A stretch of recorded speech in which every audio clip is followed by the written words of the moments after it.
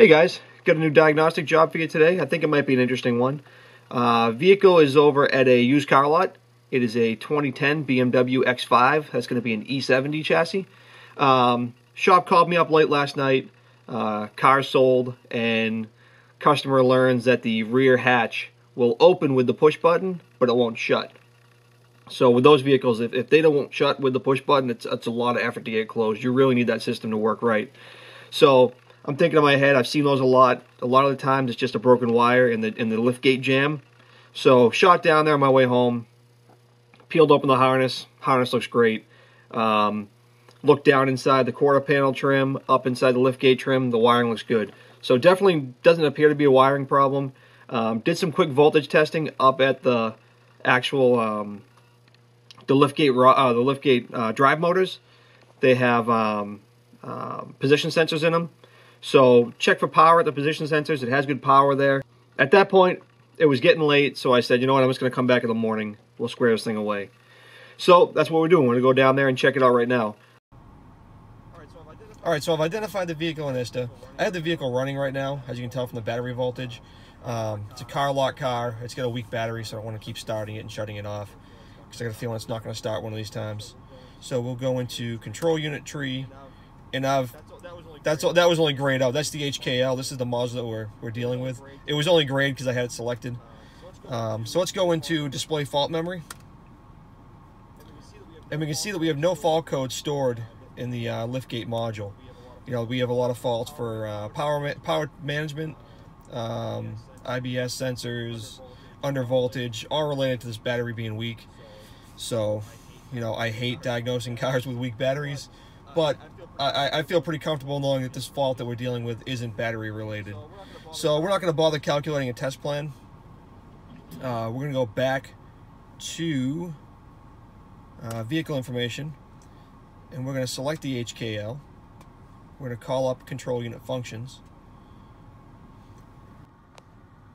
So we're going to go ahead and open the tailgate manually. So we'll push the button on the dash here.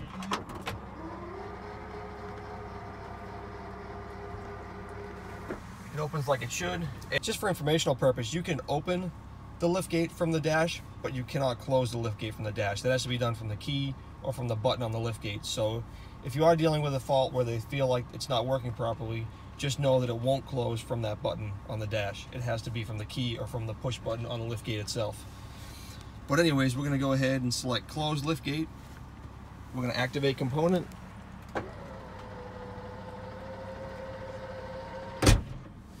And the liftgate can close on its own, so that's a good sign. So we will close this now. And let's go into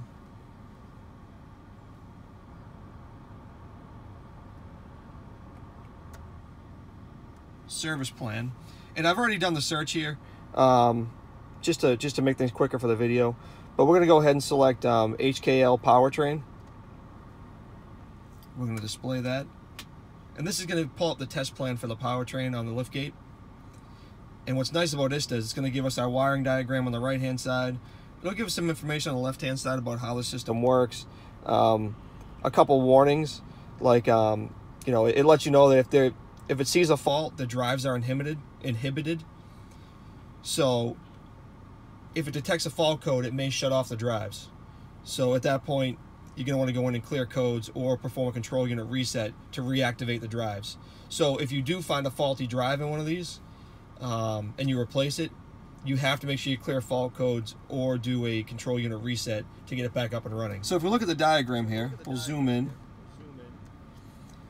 and you can see this is the left side drive unit, and this is the right side drive unit on the right, and each drive unit has 5 wires. You have a power and ground feed, which is reversible for the motor drive. You have a terminal 30 feed for the hall sensor, and then you have 2 hall sensor signals per drive. So each drive has 2 hall effect sensors. And one thing you want to make note of with these cars is if the hall effect sensors fail, the hatch will probably open, but it may not close. So with that in mind, I want to take a look at the hall sensors. So we will go into the test module, we'll hit next. It says there's no fault code stored, which we know. We're going to continue with the test module anyways. Is there a complaint of watering rest in the luggage compartment? No, there's not. There's no traces of any water. I've been back there. And what we want to do is we want to go down to check hall sensor, identifying the position. And what this is going to do is this is going to show us the hall effect sensor position count ups as the module's seeing it. So we'll hit next. It wants the tailgate closed to start. So with the tailgate closed, we see the left hand and the right hand are at 0 increments. So we'll go ahead and we'll push this button again.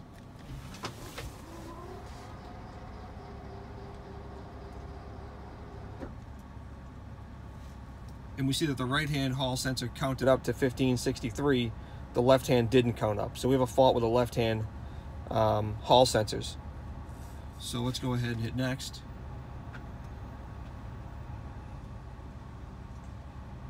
It's going to ask you if they've moved accordingly. We're going to say no.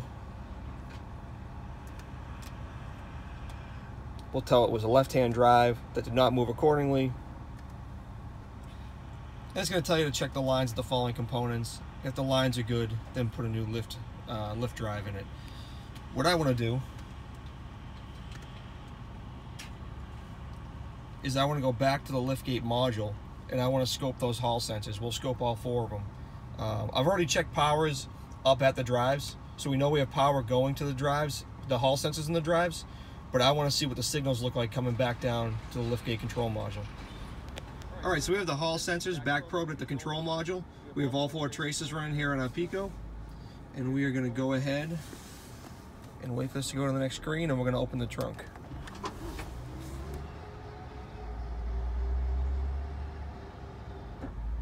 Alright, trunk is open. So now let's go back and take a look at what we see here. Right off the bat, we can see that channel 3 on Pico, the green channel, it does have a hall signal, but it's much smaller than the rest of them. So if we look at our hall signals, we can see that channel C is only going from about 0.9 of a volt to about 1.5 volts. So we're dealing with about a 0.5 volt swing, where the rest of them are going from about 7 volts, you know, again back down to 0.9 of a volt. We'll check them all while we're here.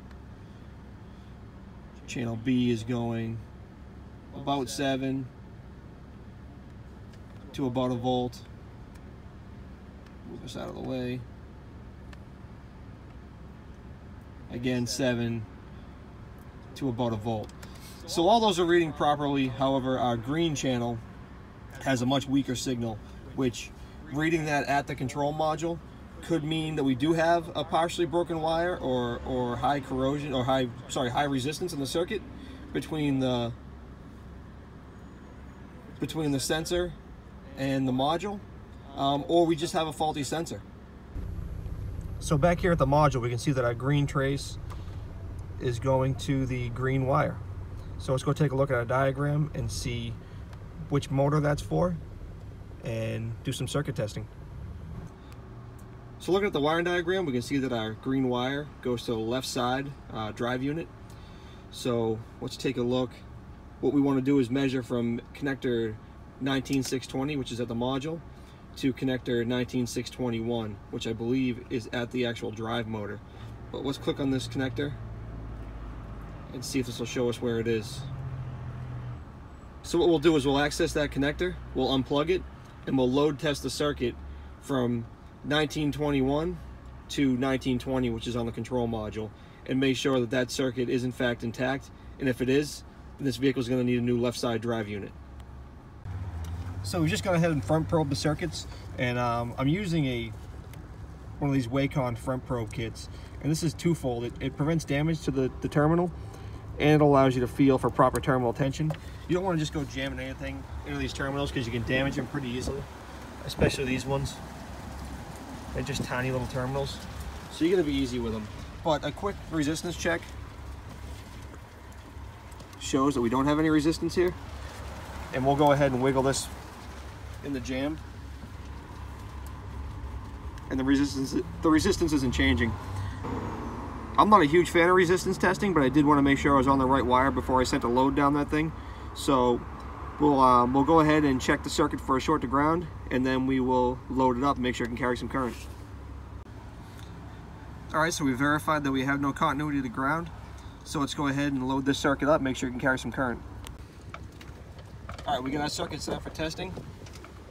We've simply gone from a ground point to that end of the circuit.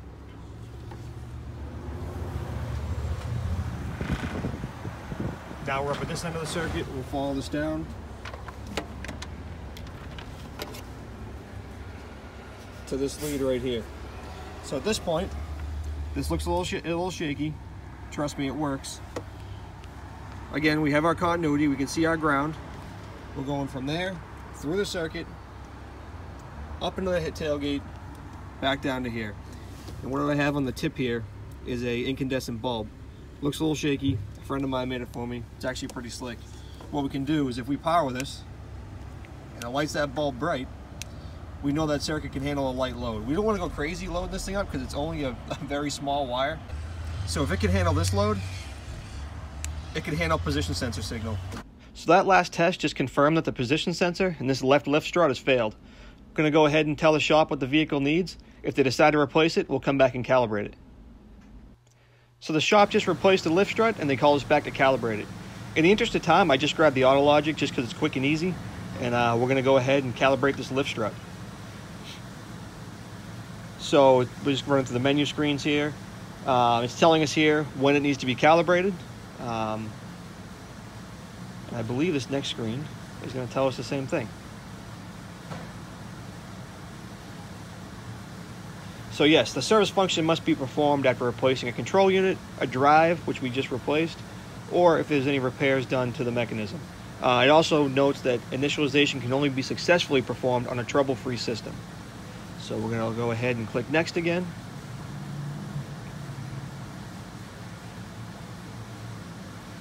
And it wants us to start with the liftgate closed, which the liftgate is closed. They actually closed it manually before we showed up.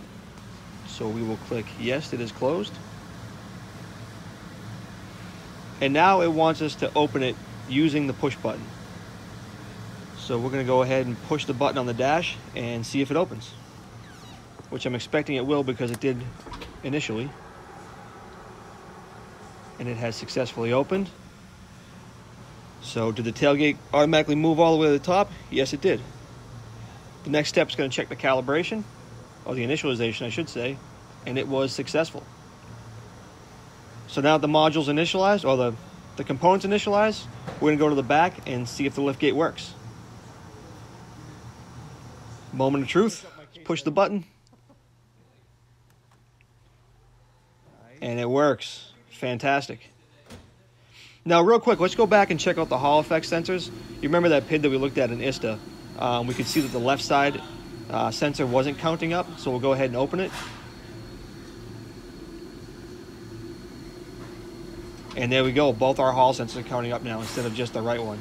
So definitely a successful fix.